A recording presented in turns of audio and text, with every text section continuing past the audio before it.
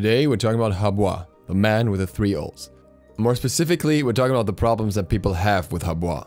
When I look in the comment section, a reoccurring theme is that when people complain about gods, somehow He Bo always gets mentioned. From a Conquest player's perspective, this can be a little irritating, because knowing that he is not very high up in the meta at all and is usually not favored either as a mid or a jungle pick, kinda indicates to us that he's maybe not the strongest god out there. So we have 2 clashing perspectives here, and in this video I want to bring both of them together a little bit and talk about what may give off the perception that He Bo is very strong and what may give off the perception that he's not very strong. So first of all, let's talk about He Bo's frustration points for those playing against him. He's got 3 abilities that we look at here, the joke with the 3 ultimates not coming out of nowhere, which are all somehow regarded as very strong for various different reasons, and they all have a certain aspect that makes them feel very strong. For the first ability, Water Cannon, that is the incredibly low cooldown of 3 seconds before any cooldown reduction. That means no matter what build, this ability is very spammable. Often you'll be able to use it twice during a fight, or potentially even more. His second ability that is annoying is Water Spout, his 3. This ability is hard to read as it doesn't have a projectile but comes out of the ground, while being one of the strongest or the strongest CC in the game, a knock-up, something you can really not do much against, which can always feel frustrating. Crushing Wave is his ultimate and kind of overall a bit more towards the frustrating side due to the fact that it has relatively high base damage, very high scaling, and it's also a big AoE ability. Different from other mage ultimates, is also almost instant, which makes it very easy for him to confirm the damage if an enemy is in range. Now on the other hand, there are obviously also downsides to He Bo. One is in his mobility. The only real escape that he has is in his ultimate, and even that is not the best kind of escape, that it doesn't go through walls or anything. Other than that, he has his carpet, but the carpet is not really a normal escape tool as such. It does cleanse slows since recently, but it doesn't even come close to any other movement ability like a leap, for example, which can get you over walls and create an immediate distance. So generally speaking, he has very limited mobility. He also has very short range if he wants to do any major damage outside of his basic poke with Water Spout. And that comes with the additional attribute of being very squishy, meaning that he can get killed quite easily if he gets close to the enemy. As such, many situations for He Bo are basically kill or be killed. You want to get in the face of the enemy as quickly as possible, while making sure that the enemy doesn't do too much damage to you while you're doing that.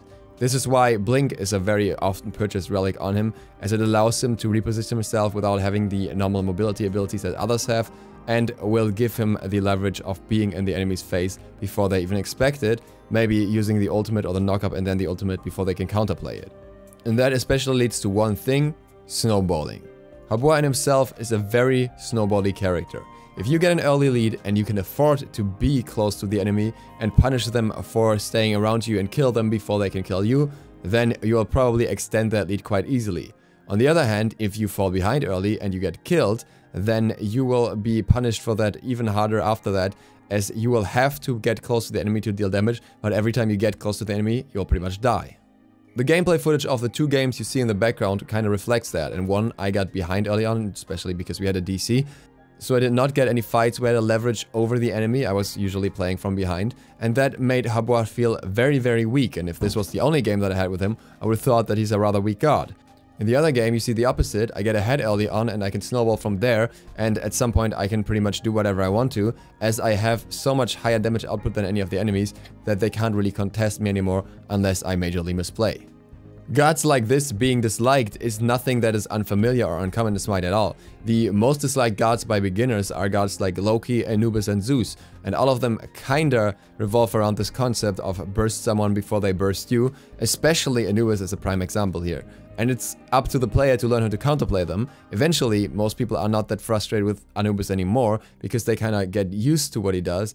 But some will struggle with him for the rest of their days, simply because they will allow him to get ahead and then pop stomp from there. As such, I feel a little bit like He Bo is to slightly advanced players what Anubis is to absolute beginners. Now before we get to the next segment, it's worth noting that there is the aspect of gold spooling and farm in general between different game modes. He Bo's main game mode is not Conquest. It's not the mode where he's most successful by all impressions I've gotten so far.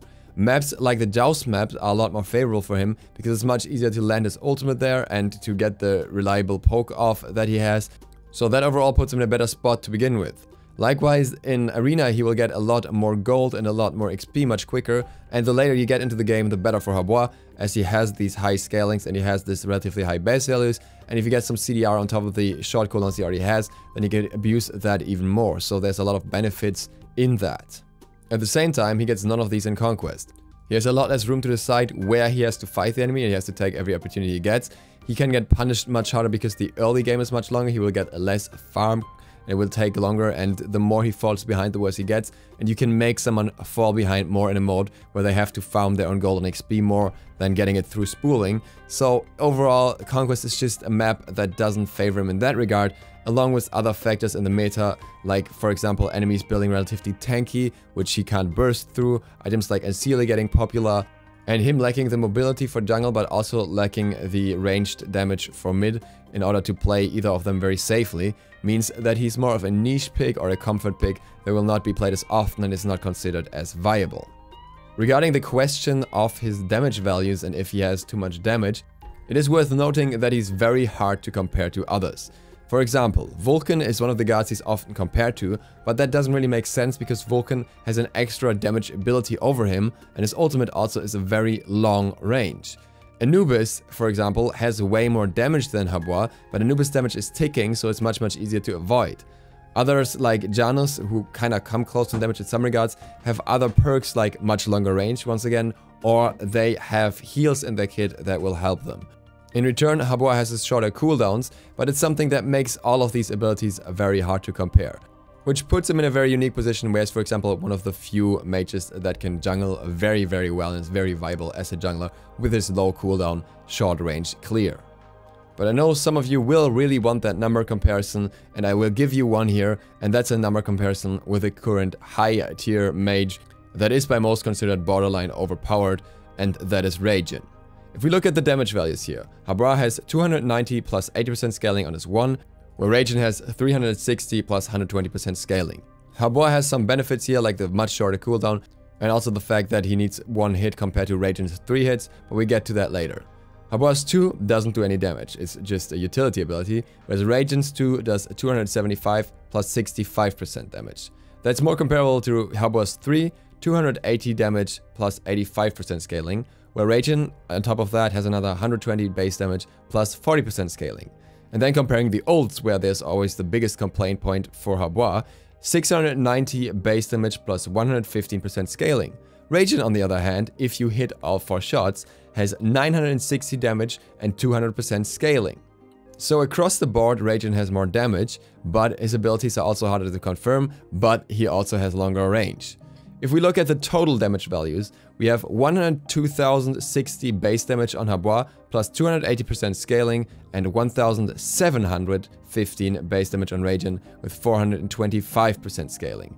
Massive lead for Raijin here. We can obviously say something like, looking at the numbers, that Habois would hit another 1, but even that would still lead to Raijin coming out on top. And once again, Raijin is just a lot safer in how much range he has for his abilities, and how safely he can trigger multiple of them, and how much he can just do without being in his enemy's face, while also having a much more reliable escape that can go over walls. This is not to say that Habois' damage values aren't high, they are high for a reason. They are high because he has to be close to the enemy and gets punished easily. But I wanted to show that his damage numbers are maybe not as ridiculous as he's often painted when put in perspective to other mages. After all, he still has less base damage and less scaling than Scylla as well, so it's really not that over the top. Sure, there are weaker mages like Discordia, but Habois is not at the top end of the damage spectrum. So, now that we've looked at the numbers a little bit and talked about how he functions, what can you do against Habois? First of all, he has to be in close range. If you're a hunter, you have no reason to get close to him.